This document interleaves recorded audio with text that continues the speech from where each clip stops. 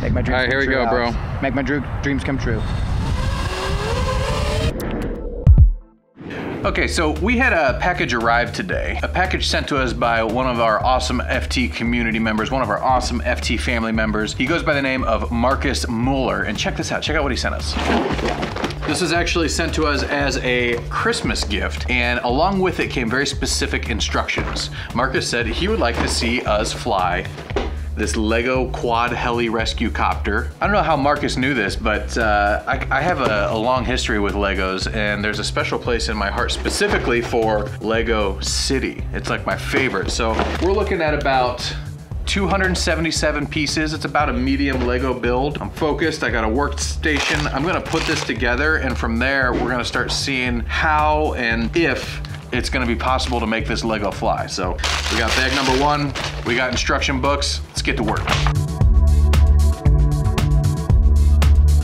All right, real quick, before we get started, I wanted to take this time to thank the people that made this project possible, Vikings War of Clans.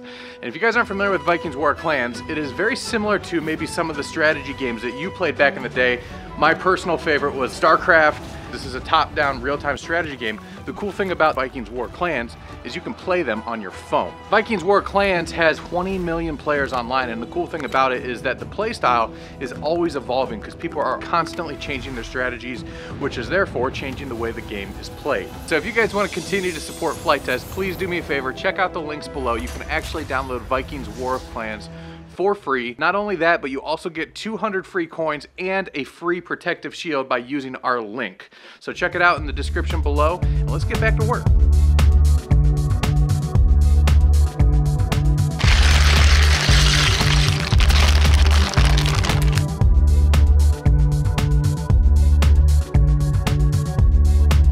All right, so check this out. This is beyond cooler than any of my expectations. This is really cool. And here's the best part. So we have our standard mini quad prop. Most mini race quads, which are the most common type of DIY quads, they all run off of a 5 or a 6-inch prop. This here is a 5-inch, which is the most standard. And as you can see, there's gonna be plenty of prop clearance. It's actually a little bit smaller than these. So if I take all these off, gotta make sure we get the correct rotation here. Correct prop rotation is key on quadcopters. You wanna make sure they're spinning in the right direction. I actually even like that better. The only difference is there's gonna be a honking motor on there. Concerns, I got a couple of them.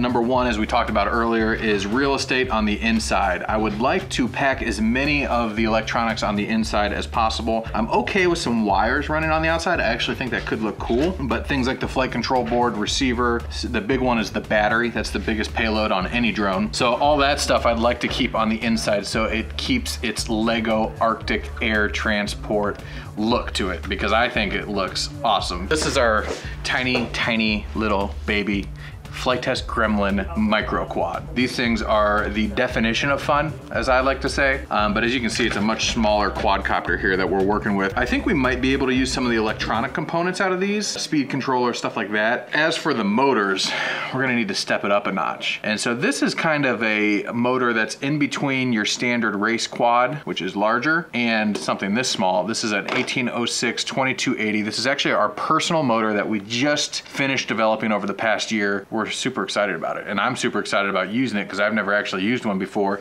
and to be using it on a Lego helicopter is just like the coolest thing that I could possibly imagine to use it on. So the big challenge will be is getting the motors mounted securely on there, and then also preserving the staggered nature of the current prop setup. So the rear props are a little bit higher than the front props, and so they have enough clearance because they overlap each other, and we don't want those crunching into each other because that's no bueno. FT radials for the win.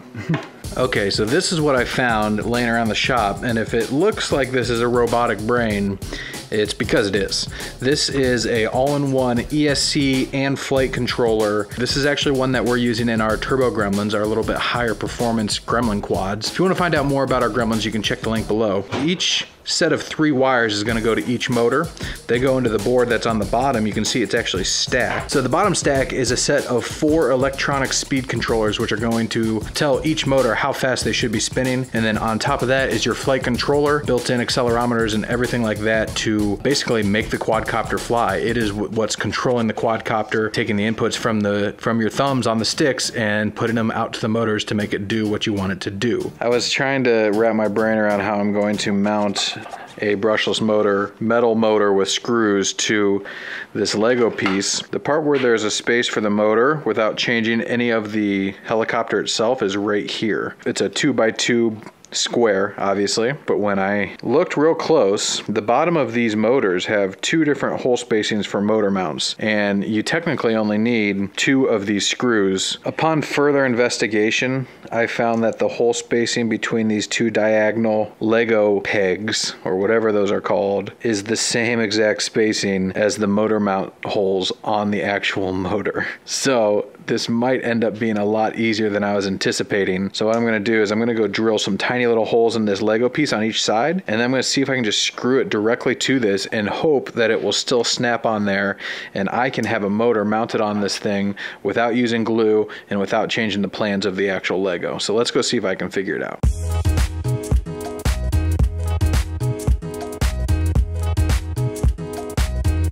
So look at this, this is really cool. I literally just mounted my motor to a Lego piece. This is what happens when 2 of your hobbies collide. Okay, so with minimal cutting, cut the nubs off, slice the dice off, and now it should, if my calculations are correct, we have successfully mounted a motor. I have some concerns about the structural integrity, but I am willing to use a little glue. To all the Lego enthusiasts out there, I am terribly sorry, but if I need to, I will. And at the end of the day, my Lego's gonna fly. Does your Lego fly?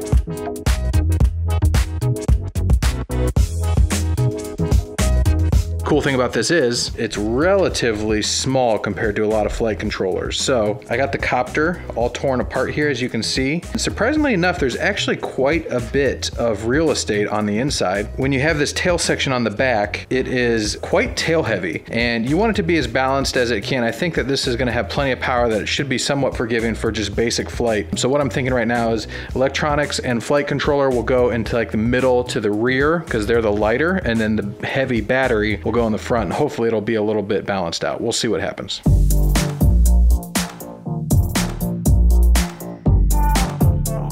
Can you give me a definition of Craggle? You don't know what Craggle is? You've never seen a Lego movie? You don't know what the Craggle is? No, dude, sorry. The Craggle? I have never seen Have you really never seen a Lego movie? Hey, nope. Oh my gosh, dude. It's no wonder every day for you isn't awesome. Awesome! Everything is awesome! There's a couple points of failure that I can sense, one of which obviously is the motors. We're gonna get some Craggle and we're gonna glue these on here.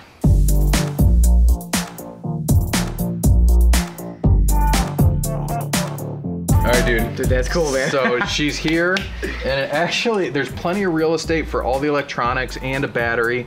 We'll make a list of all the components down below if you guys are interested in doing your own RC conversion with the Arctic Air Transport. But honestly, taking Legos and converting them to RC was actually a lot more gratifying than I would have ever imagined. Marcus, shout out to you. This flight, for better or for worse, is gonna be dedicated to you. A couple disclaimers and a couple tips. First things first is I did end up using a little bit of glue, but actually not as much as you would expect. I mainly just glued these pieces here that where the motors are mounted with a little bit of CA, and it made it really, really strong. The rest of the entire Lego is still held together by nothing other than Lego power, which is honestly pretty impressive. It's very heavy now compared to what it used to be, and it supports the weight no problem. The other thing is that I did end up getting a second kit. It was only 28 bucks, and the reason why is because I ruined a couple parts when I was experimenting with how to like mount motors and stuff like that, but also it gives you a whole extra pieces parts list of parts that match your model so you can use some pieces to reinforce the model where it's needed. And I did a little bit of that, not a ton, but like this piece up here wasn't originally here.